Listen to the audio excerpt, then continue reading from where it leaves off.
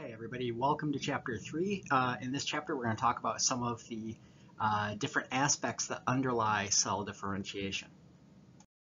So I want to start out by reminding you, or if you haven't have a lot of genetic background, giving you kind of a primer on the central dogma of biology.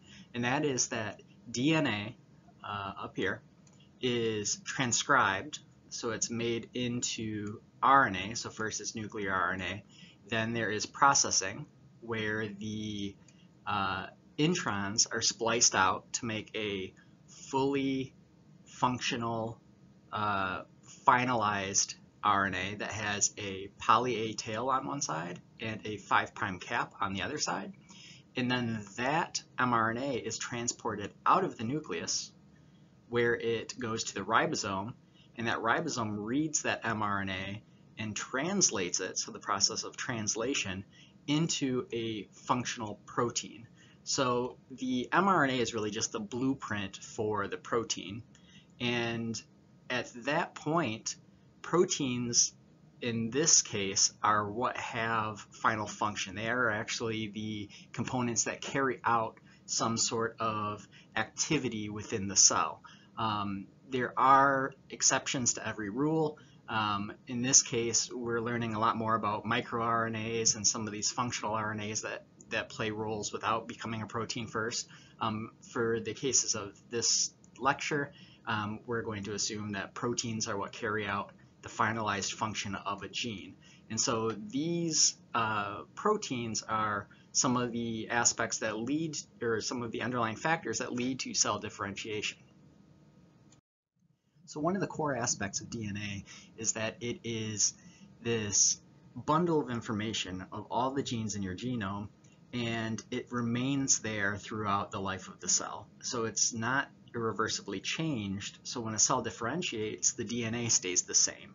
And this can be tested through cloning experiments. So for instance, if this is probably before most of you were born, but there was an experiment in the late 90s, early 2000s where they cloned a sheep.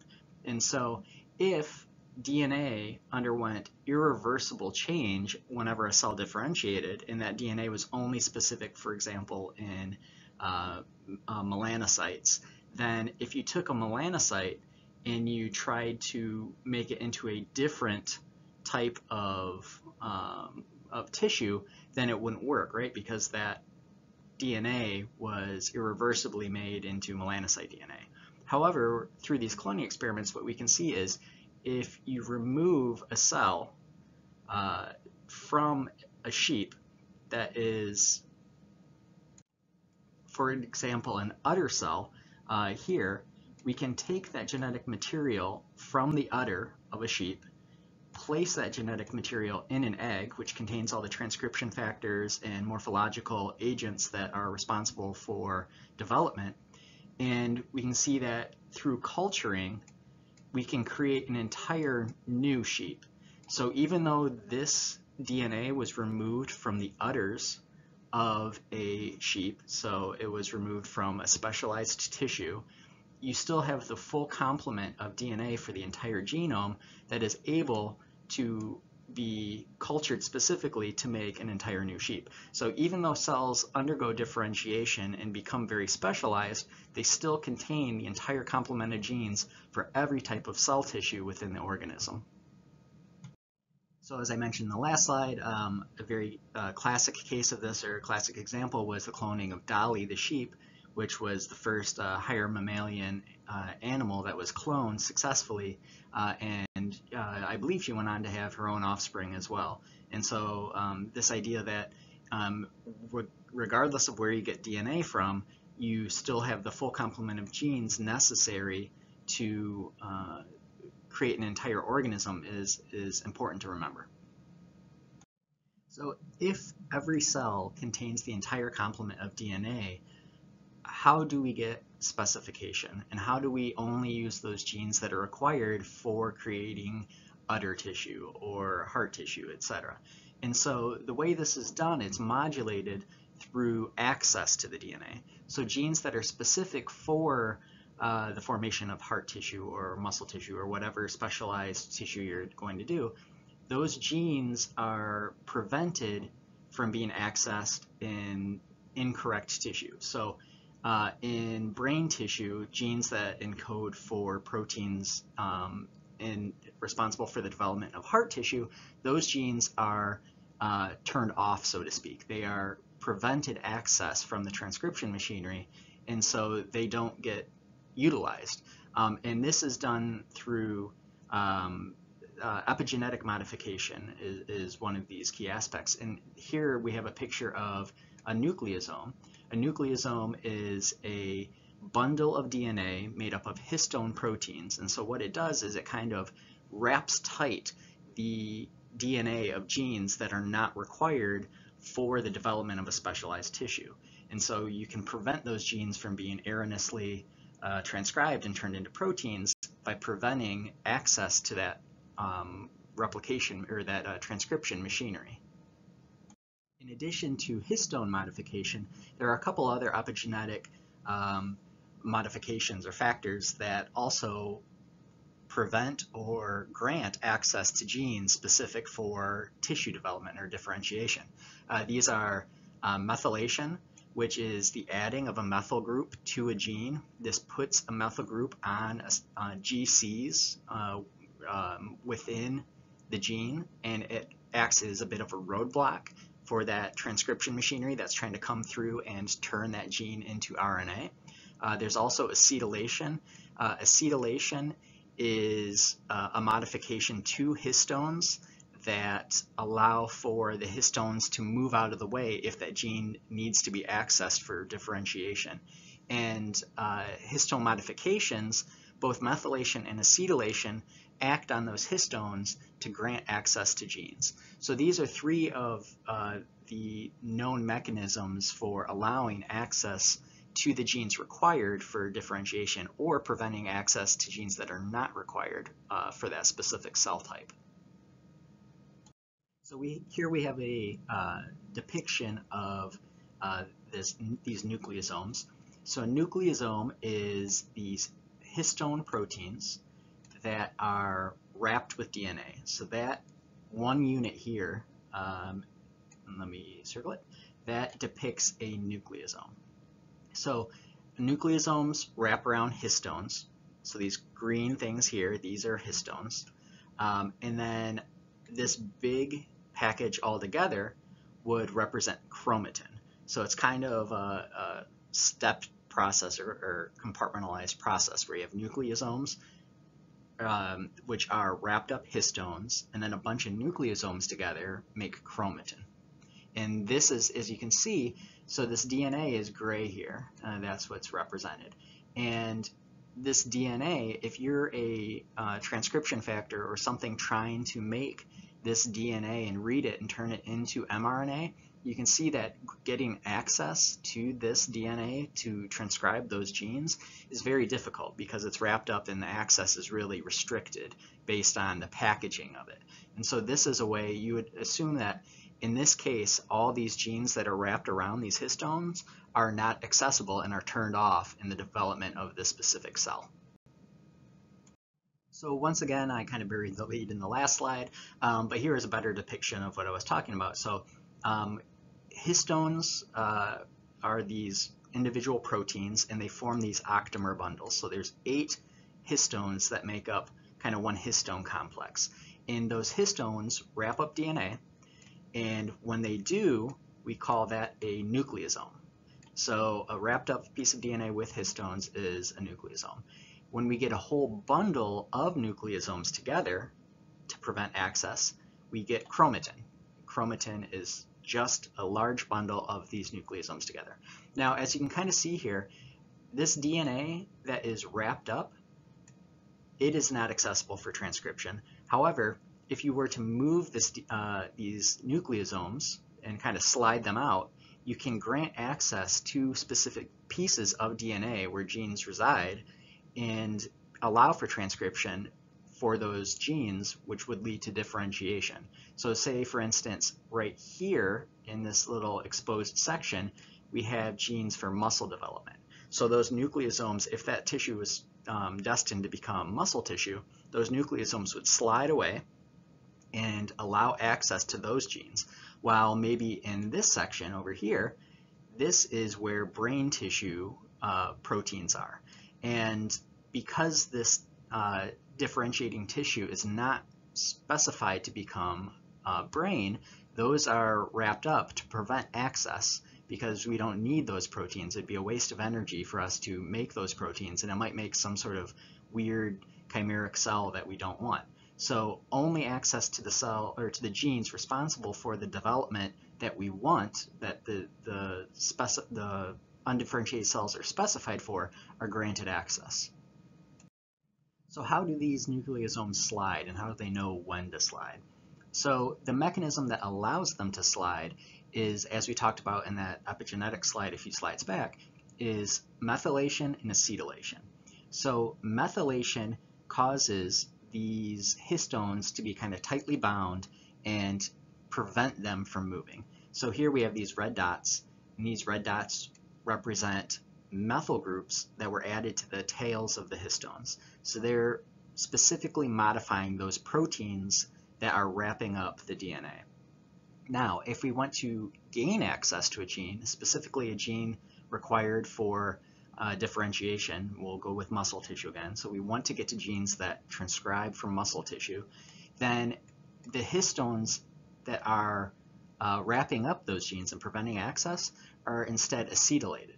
And so the methyl groups are removed and acetyl groups are added. And that allows us flexibility in these histones, and it allows that DNA to slide and those histones to slide and kind of become loosely packaged so you can gain access to this DNA.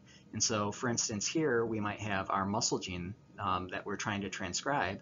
So once these histones are acetylated, they can slide out and this gene can be transcribed, mRNA is made, and then it goes and it becomes some globular protein that has a function within the cell. So on these histone tails, there are conserved lysine amino acids. And these lysines are where the epigenetic modifications of acetylation or methylation occur. And so here we have residues 4, 38, and 79, and they're associated with gene activation. So methylation at those sites will result in activation of the gene. And at sites 9 and 27, these are representative of silencing or repressing the gene. So we're not going to get too much into the actual minutia of which each of these do, but just know that there are 5 locations within these histone tails that these modifications occur. So let's look a little more closely at a gene, what it contains, and mRNA, what that contains in this process of transcription and translation. So upstream of a gene, we have this promoter region, and that is the region where RNA polymerase, the transcription machinery that actually turns a gene into mRNA, that's where it kind of starts off at. And we have a transcription initiation site, so this is the very first site of turning DNA into mRNA, so the first copy of a nucleotide is made at this point. A little further downstream, we have the initiation codon. So this is the first codon that is read by the ribosome and incorporated as an amino acid in the protein. The yellow here indicates exons, so these are the parts that actually encode for protein. It also includes introns. These are regions that break up exons or in between exons. They do not code for any protein themselves. At the end, we have a poly A site, so this mRNA is turned into, or is added in, with a poly A tail, so it's a bunch of A's at the end of the sequence, and then a termination site. So once this is transcribed, we have nuclear RNA, and as you can see here, the promoter is absent, so the promoter is never turned into RNA. We have our transcription initiation site and then our first codon, so the first amino acid that is going to be incorporated, and we still have introns present here. So during the processing stage, the introns are spliced out because they don't encode for any sort of amino acid in the protein. And so there's this AGGU rule that the spliceosome, the part that takes out introns, that it'll read and it says, okay, these are introns, we're going to take them out.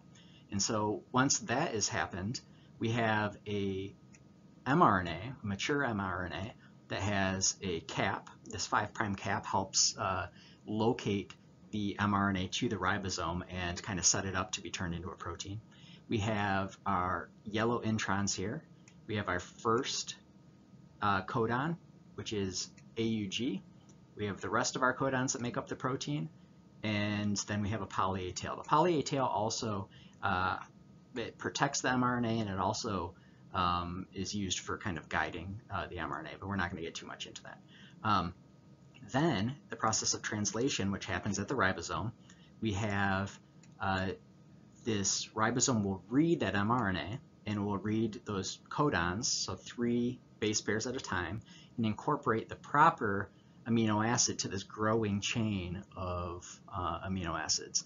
Once that happens, we have this post-translation modification, so we allow folding of this chain of amino acids, and that gives us our final form of this protein. So it'll make a globular, as they say, so a 3D structure of this protein from that amino acid chain. So that's just kind of a reminder or a primer on the steps of translation, transcription and translation. So let's talk a little bit about the actual mechanism of transcription. And so transcription factors are proteins that actually carry out the process of reading DNA and turning it into mRNA. So we know about polymerase, which actually does the physical job itself, but these other transcription factors play a role and are required for transcription of a gene. So we have our polymerase, which binds to the promoter, and it is not able to transcribe, in this case, unless it links up with some of these other transcription factors. These other transcription factors bind to a region called the enhancer. The enhancer is a region upstream of the promoter, and this is a region that is required for activation of this gene. So these transcription factors will be bound, and for example, with this LDV1, and that helps recruit and bend the DNA so the enhancer comes into contact or close proximity to the promoter.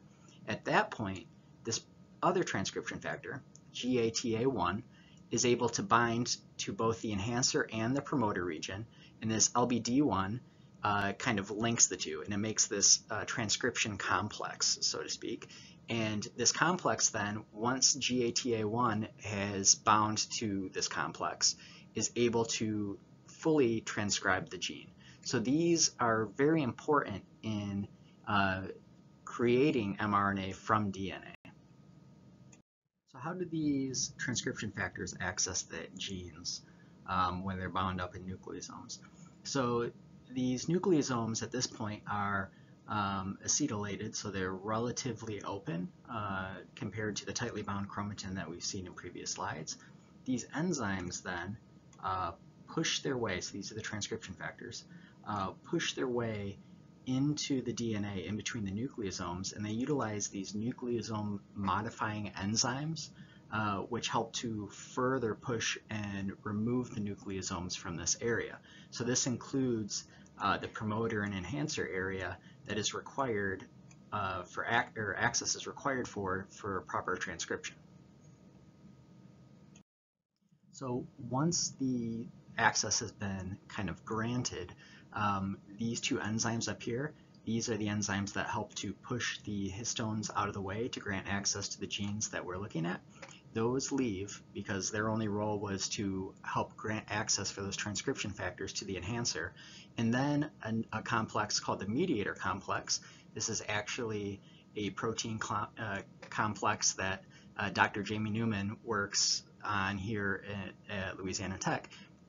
this mediator complex comes in and binds to the enhancers, the transcription factors on those enhancers, and helps to set everything up.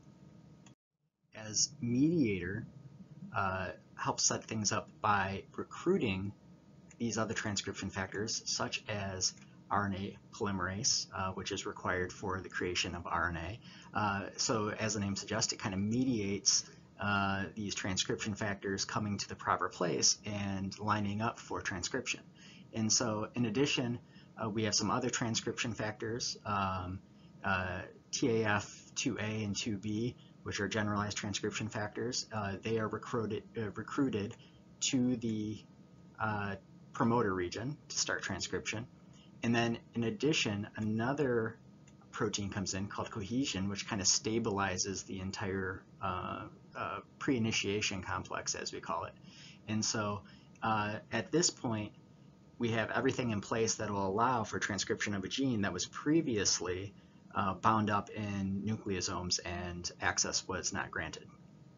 So once this complex is formed, it's important that we're able to kind of modulate and rein in how much transcription is happening, because we don't want to turn on a gene and never be able to turn it off, and we want to make sure that we're making only the desired amount of RNA and not more or less. And so once this complex is formed, there are really two different outcomes that can happen.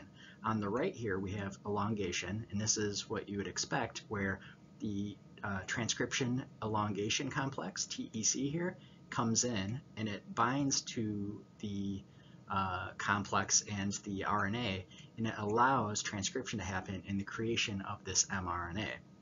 Now, on the other hand, we could have NELF come in, which is a repressive transcription factor, and that helps to stop or at least pause transcription from occurring. And it does this by preventing TEC from binding to this complex up here. And so it's important to also know that this NELF, its binding is reversible. So it's kind of a pause button, so to speak, as when NELF comes in, it stops the machinery from continuing on. However, it can be removed if we need to increase transcription at a later time. Adding even more specificity to this transcription activity, different tissues have different enhancer regions, and so we can ensure that specifically this gene is transcribed only in the tissue that it needs to be transcribed in. So in this example here, we have gene A over on the right hand side, and gene A is a protein that is expressed in only brain and limb tissue. So there are two tissue specific enhancers where we have a brain one indicated here in blue and a limb specific one indicated here in gray, or in green, I apologize. And so these enhancers are acted upon only in the specific tissue that they need to be expressed in. And now, as you can see here, in the brain tissue, we'll have transcription factors that are specific to the development of brain or specialization of brain tissue. And those transcription factors will bind only to the brain-specific enhancer. So they are specific only for one enhancer and not the other. And so at this point, mediator comes in, and that initiation complex, pre-initiation complex for transcription is set up, and we get transcription of the gene. Now, we're not going to get into it fully here, but this also can be coupled with alternative splicing, where each of these different exons here are incorporated in different amounts. So for example, if the brain-specific protein is slightly different than a limb-specific protein, we might only include these first three exons, and then in the limb-specific tissue, we might include the last three. And so this gives us a way of really specializing what proteins are in which cells and help to kind of really differentiate the number of different proteins that are incorporated. And so if you look at the human genome, there's 26,000 plus genes in the human genome, but there are over 100,000 different proteins. And so there has to be a way that one gene can encode for more than one protein. And this is a way that we can create different proteins, more proteins than there are genes, and make sure that they're in the specific tissue that they need to be. Now here's the counterexample to the brain-specific enhancer. So in the developing limb tissue, we'll have transcription factors that are specific only for expression within the limb. So those transcription factors will bind to the limb-specific enhancer, recruit the mediator complex, which recruits the transcription machinery, and then we have transcription of this protein only in the limb tissue. As you can see from this example, one specific gene can have multiple enhancer regions that are cell type specific. And it's also important to note that these enhancers can be in different regions of the gene. So they don't have to all be upstream of the promoter. In this example here, we have a retina enhancer, so eye development, where the enhancer is in between the 4th and 5th exon of that gene. So the enhancers really can be in various different places in regards to where the gene lies within the genome. And contrary to our previous example, each gene can have more than 2 enhancers and have quite a few different enhancers that are cell type specific. So let's add a little bit more complexity, another layer of complexity to this enhancer region talk. So in addition to cell type specific, some cell types will require more than one enhancer be present for that gene to be transcribed.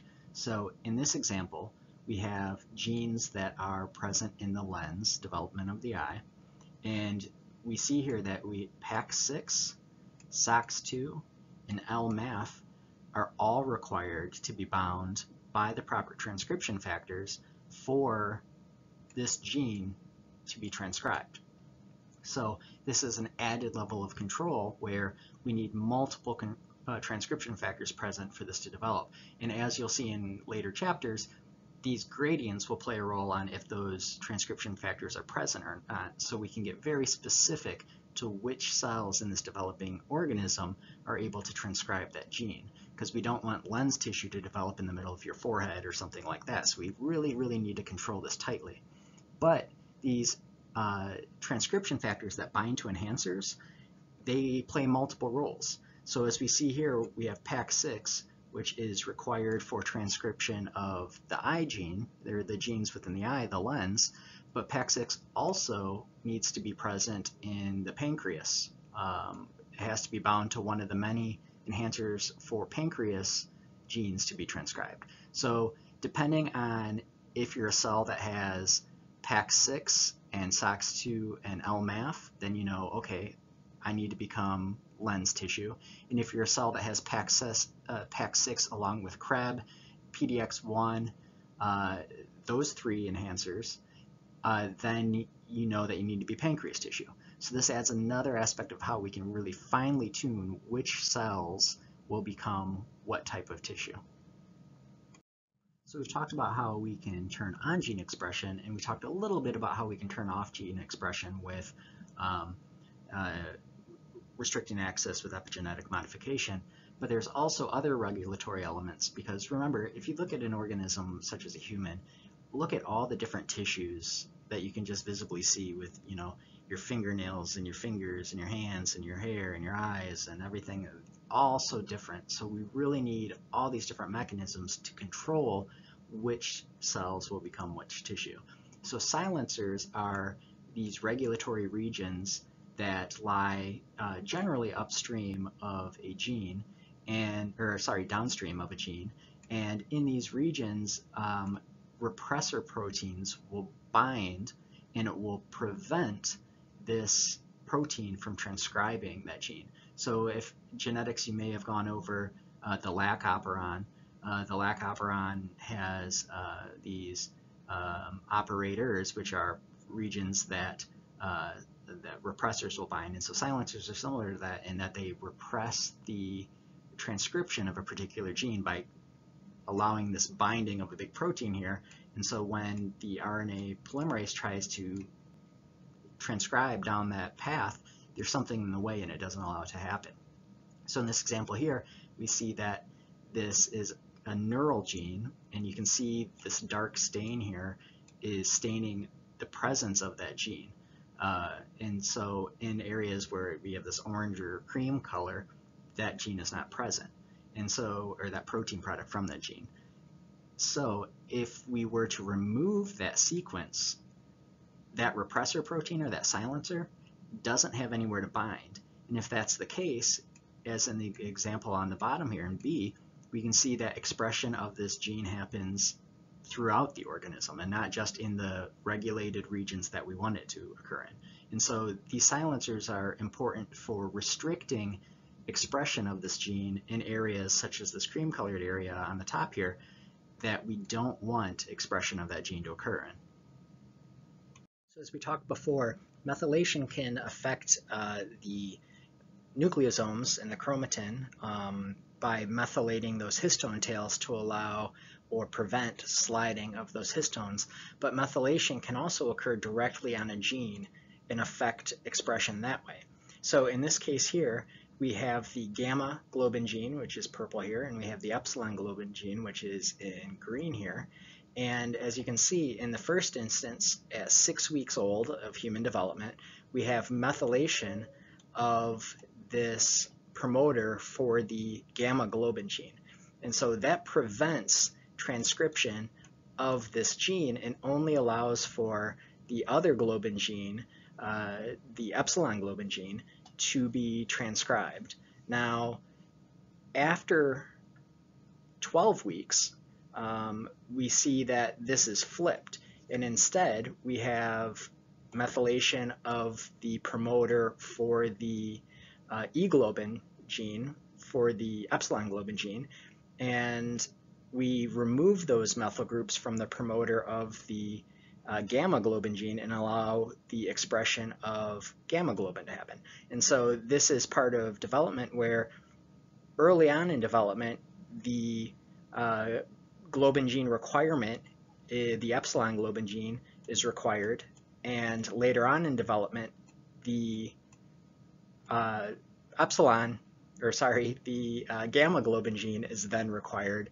And so we can differentiate which genes are expressed at what time based on this methylation. So turning genes on and off, this epigenetic modification, occurs through methylation of the promoter site. So when this methylation happens, it should be noted, these are like physical barriers from allowing that transcription machinery, that RNA polymerase that we talked about previously, from being able to access that promoter and then interact with mediator and start this transcription activity. In addition to acting on the promoters, these methyl groups can also block access to the enhancer regions. So remember, the enhancer region is required for this interaction between the promoter and the transcription machinery and the enhancer group. Well, in genes that require an enhancer, if there is a methyl group that is added to that enhancer binding region, then that enhancer is not allowed access to that region, and it will prevent the proper relationship being formed between the transcription machinery and the enhancer, and thus the gene is inactive. Now, if there are no methyl groups, like in the top example here, that enhancer element, transcription factor, is able to bind to its proper site, interact with the promoter region and the transcription machinery as it's lined up, and we get active gene transcription. So what is the mechanism for adding and removing these epigenetic markers, acetyl groups or methyl groups, from histone tails? So there's this enzyme called MECP2, and what it does is it recognizes this methylated cytosine that is upstream of the nucleosome. And what it does when a methyl group needs to be added and the acetyl group removed, what it will do is it'll bind to that methylated cytosine, and it will recruit histone deacetylase, which is this green enzyme here, and it will take that acetyl group off of the histone tail. And so this will prevent that sliding, because acetylation allows for more sliding of those nucleosomes, while methylation provides more it keeps it in place. And so to further solidify or prevent that nucleosome from sliding and prevent access to the gene, this MECP2 will then recruit, after the acetyl group's removed, it will then recruit this histone methyltransferase. And with the help of an adapter protein, that histone methyltransferase will add methyl groups to the tails, so they're effectively replacing those acetyl groups with methyl groups, and that will help to keep the nucleosome in place and further prevent expression of any genes that are wound up in this DNA in the nucleosome. So DNA methyltransferase is an enzyme that is used to add methyl groups to DNA. They always add methyl groups to Cs in the CG pairing into cytosines. And there are really two different types of, or two classes of DNA methyltransferases. The first is we call a de novo methyltransferase, and this means that this methyltransferase adds a methyl group to a cytosine without prior knowledge. So it says it might be instructed further up the molecular pathway, but it just looks for the CG and it will add a methyl group. Now, perpetuating methyltransferase, this type of methyltransferase will only add methyl groups if the opposite strand of DNA already has a methyl group. So it looks to match that methyl group on the new strand compared to the old strand. So this is really important because when a gene is, the genome is duplicated, so during genome replication, the DNA is replicated, but the methyl groups that were on the original strand, they're still there, but they're not matched because the replication machinery, DNA polymerase, doesn't add methyl groups. So this perpetuating methyltransferase, DMT1, will come in later and it will look for all the pre-existing methyl groups on the parent strand and will add that on the daughter strand. So that way they are matching. And so otherwise, during every round of DNA replication, you would lose all your methylation information. And this is a way of preserving this methyl epigenetic modification through subsequent cell divisions. Very interesting aspect of epigenetic inheritance, this idea of parental imprinting or genomic imprinting. And this is when a gene you inherit from either your mother or your father is turned on or turned off based on whether or not you got your mom's, you're using your mom's copy of the allele or your father's copy of the allele. So in this example here, we have this IGF2 and H19 gene here, and depending on who you inherit the gene from, one of the two different genes are transcribed. So in this example, if you inherit this copy from your mom on this chromosome, your mom's chromosome, we have this CTCF insulating protein, and it will bind to this DMR site, and it will prevent the transcription of IGF2. Now, conversely, when you inherit a chromosome from your father, that gene, or that operator, the site where a insulator or repressor will bind, is methylated. And because of that, it does not allow CTCF to bind, and thus it causes the transcription of IGF2. And since this methyl group is here, it will not allow transcription of H19. So depending on if you inherited a chromosome from your father or from your mother, we can also get unique expression based on this, and this is called genomic imprinting. So as I talked about earlier, alternative splicing is a way that we can take one gene and we can make multiple different protein products. So kind of an aside story, back when the Human Genome Project was going on and the first human genome was being constructed, there was a bunch of genomicists that got together and kind of had a bet as to how many genes would be in the human genome. And a lot of the scientists were betting 100,000, 200,000 genes because they knew how many proteins roughly were in the body. And so they thought there's got to be a similar number of genes to the number of proteins. And so these numbers got very, very high and very enlarged.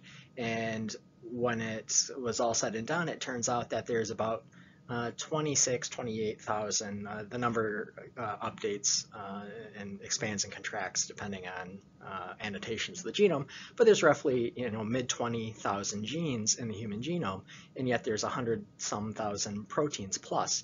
And so the reason for this is this alternative splicing. And so as you can see here, we have a gene in the genome, and it has 5 different introns that are 5 exons separated by introns, and these are numbered 1, 2, 3, 4, and 5 here. And so we can make multiple different protein products based on which exons we put together and how we alternatively splice it.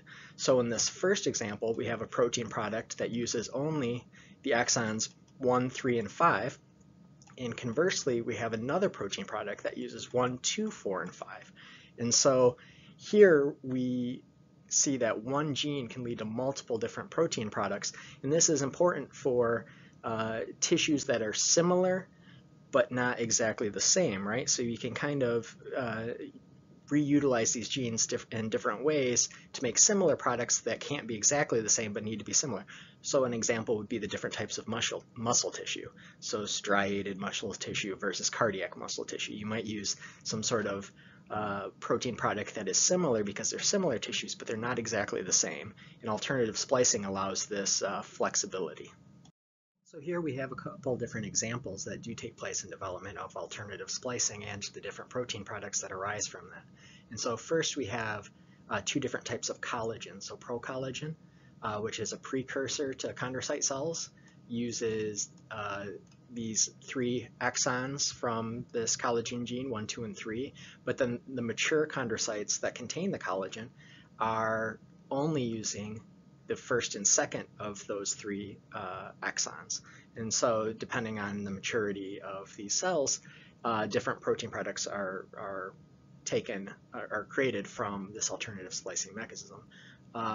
Similarly, these fibroblast growth factors, these are receptors within the cell, and depending on if the receptor is found in the ectoderm or in the mesoderm, we use different exons and splice them differently. So we have, we're just showing exons 7, 8, 9, and 10 here. And in the ectoderm, they use 7, 8, and 10 of those exons. And then in the mesoderm, they use 7, 9, and 10. So as you can see, this allows a lot of modularity and the creation of a lot of different protein products based on a single gene. So a very extreme example of this is this gene called DSCAM, which is in Drosophila and has a homologous sequence in humans.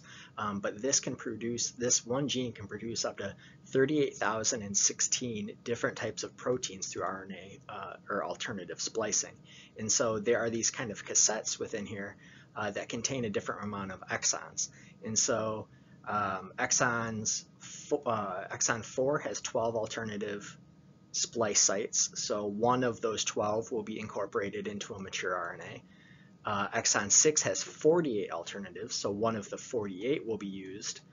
Exon 9 has 33 alternatives, so one of those 33 will be employed.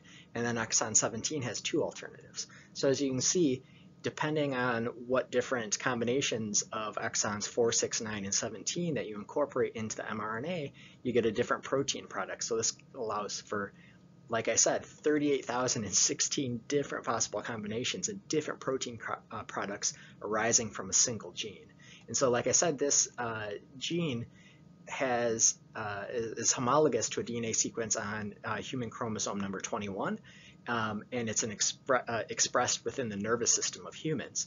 And there's thought that this gene plays a role that contributes to neurological defects when it is disturbed or interrupted. So sometimes alternative splicing can be interrupted, and this can lead to changes in the phenotype of an organism. And so in this case here, we have the example of hypertrophy, which is excess muscle growth within an organism. So in the wild type, we have 3 exons, exon 1, 2, and 3, and it is processed into a mature messenger RNA and then into a protein that contains all 3 of those exons, and thus a fully functional protein. And this protein is responsible for telling muscle cells to stop dividing once they get to a certain point. So your muscle cells eventually, reach a limit where they stop dividing and they say good enough, right? And so in the mutant, we have a mutation from a G to an A, as you can see between these 2 sequences here. This G to an A causes improper splicing. And so instead of splicing out this whole intron, part of that intron gets incorporated into this mRNA when it shouldn't be there. The introns should always be removed, right? And so because of that, within this intron, as you can see here, we have a termination codon. And so this termination codon is that stop codon that tells the ribosome when to stop incorporating amino acids. And so instead of being at the very end over here where it should terminate, because of this improper slicing, we're stopping prematurely. And what that leads to is this truncated protein that is missing its last 2 exons and instead has this little chunk of intron stuck to the end. And because of that, this protein isn't functional. It's missing 2/3 of the required amino acids to become a functional protein.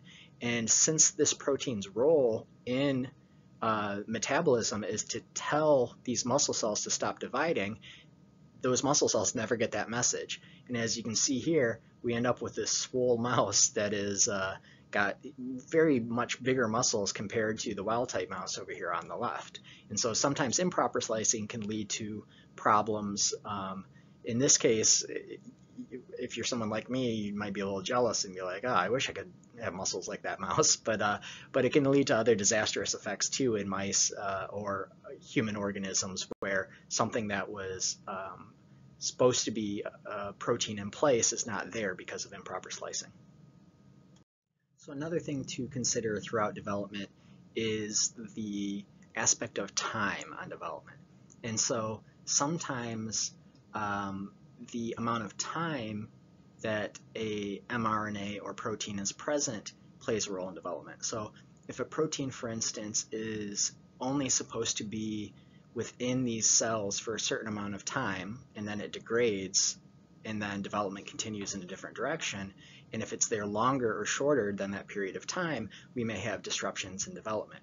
So here we have an example of casein, which is a protein that is in egg whites and things of that for that matter.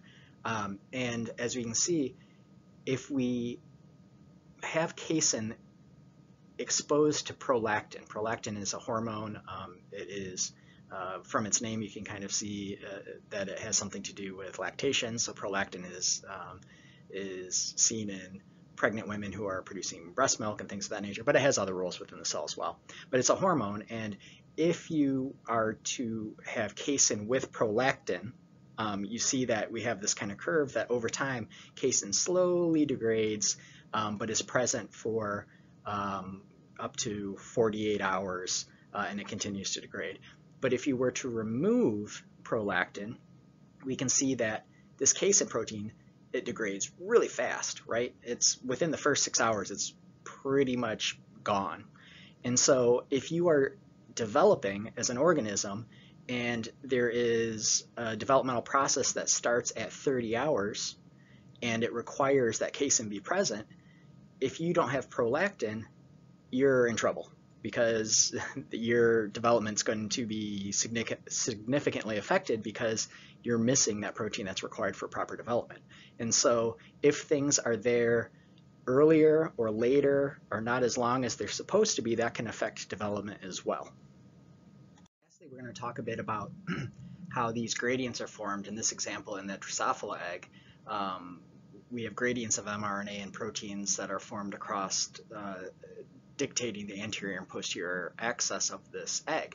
And so here we have the localizations of these this nanos mRNA, And nanos is obviously transcribed within the nucleus, and then it diffuses out into the cytoplasm. And as it diffuses, it gets captured at the very end, at the posterior end of the egg, by an anchor protein known as Oscar. And at this point, when it is anchored to Oscar at the posterior end, then the transcription or the translation machinery can come in, the ribosomes, and it can turn that mRNA that is captured into a protein. And as you can see, the concentration would be the highest over on this side of that protein because of the nanos protein, because that's the only place it gets translated, and then it will diffuse across this egg to the anterior axis. So that's how we get one aspect of a gradient from the posterior to the anterior side. Now another way we can form a gradient is very similar, where we have these this heat shock protein, HSP83, that is transcribed in the nucleus, and it will diffuse across the cell again. And similar, there is a protector protein complex, this green, that captures it, and it allows transcription or translation of the protein. But this form of a gradient is much steeper, and the reason that is because unlike the last example with nanos, where we have this very natural diffusion gradient across the cell, instead we have these little deadenylase complexes within the cytoplasm here. And what they do, excuse me, is they capture and will degrade these mRNA of heat shock protein that are not bound to that protector protein complex.